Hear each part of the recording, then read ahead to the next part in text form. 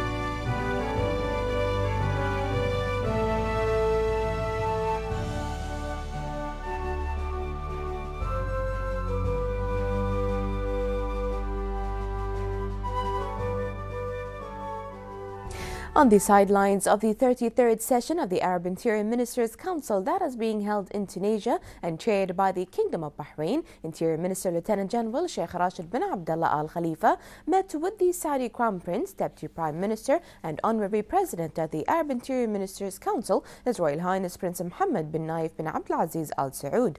The meeting discussed Arab security coordination and cooperation to face security challenges facing Arab countries in line with the deep-rooted historic relations between the two countries and people.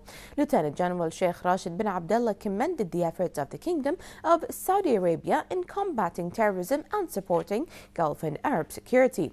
He also noted the importance of reinforcing joint cooperation towards further cooperation to unify efforts so as to eliminate terrorism and extremism ideologies.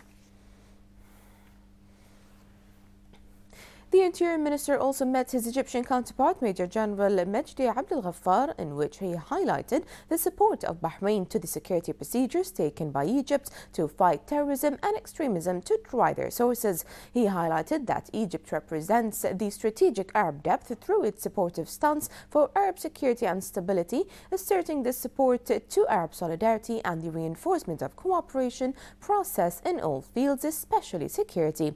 The Egyptian Interior Minister expressed his thanks and appreciation to Bahrain's supportive stances to measures taken by Egypt to protect its security and stability and fight all types of terrorism out of the existing brotherly ties. The meeting discussed development of security cooperation and joint work.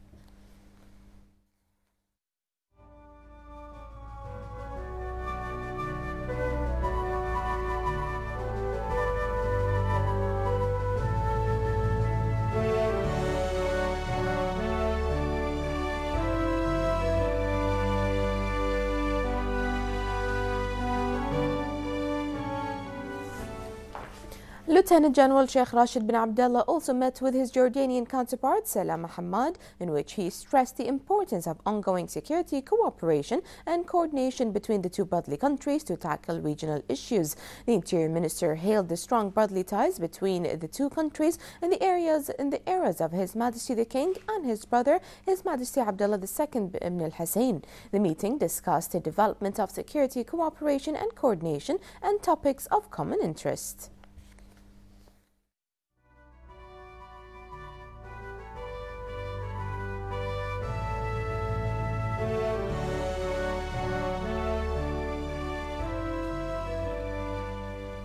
The Interior Minister also met his Tunisian counterpart, Mr. Al-Hadi Majdoub, in the presence of the General Secretary of the Arab Interior Ministers' Council, Dr. Mohammed bin Ali Al-Koman.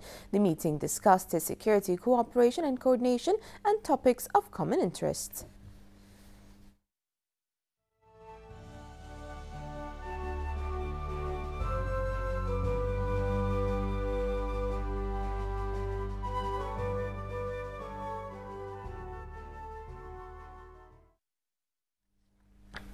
UAE's Vice President, Prime Minister and ruler of Dubai, His Highness Sheikh Mohammed bin Rashid Al Maktoum, paid a visit to Bahrain's Ministry of Education Pavilion, participating in the 8th World Education Forum and the World Expo Hardware. His Highness was briefed by the Minister of Education, Dr. Majid Al-Naimi, regarding the educational services provided by the Ministry to students in addition to the Kingdom's achievements in the educational field.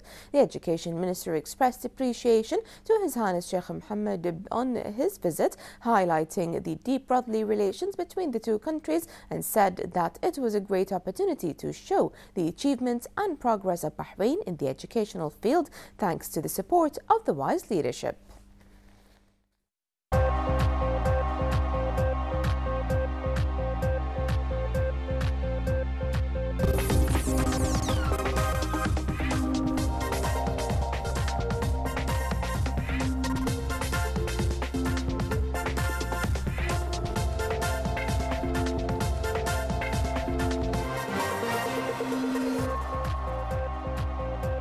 A very good evening. You're watching the business news on Bahrain television.